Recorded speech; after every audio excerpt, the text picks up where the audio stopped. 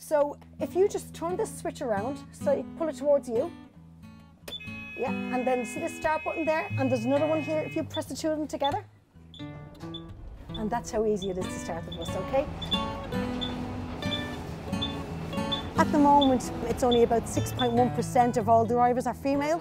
Recruitment is open to everybody, but we have this set up for mom and all, trying to get more females into the company.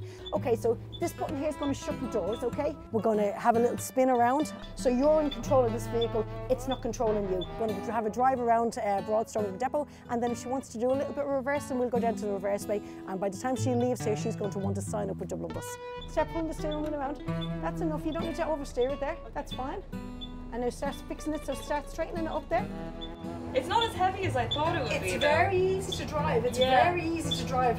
All you kind of need to do is get, if you're using your mirrors, then get used to the mirrors. That will tell you. So you can see that mirror there and the mirror there. Okay. Yes. So if you can see the lines between that, so you can see the broken white lines on that side, and you can see the yellow lines in there. So that's telling you now that you're in the centre of your road. Bring the bus to a stop. Right down on your brakes.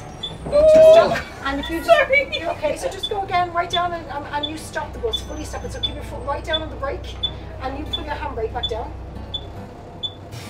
Now that's you stopped and the handbrake is holding the bus there now. Again, as soon as you release that handbrake, it's going to start moving. Okay. So what you need to do now is just check your mirrors before you move off and make sure that everything's okay. You can see that you're clear to go. Okay. And when once you kind of start going, you realise it's actually very similar to driving a car. It's not heavy, it's much lighter to manoeuvre than you'd envisage.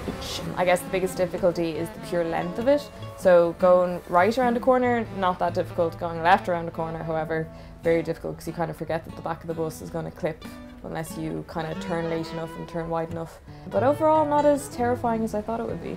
It's very different driving here in like a depot compared to out on the streets as well. You know, not only do you have people on the bus, but then you also have people around you, cars, vehicles, and obviously that's a lot more stressful. But then you do have people whose safety you're responsible for, so I guess there is kind of a pressure associated with that, but I picked up the basics there in about 20 minutes. So if you're doing training for 6 weeks, you know, that should be second nature, the driving aspect to it, so there you're able to concentrate more on other people and their safety, and realistically, once you're trained, it should be no bother to you.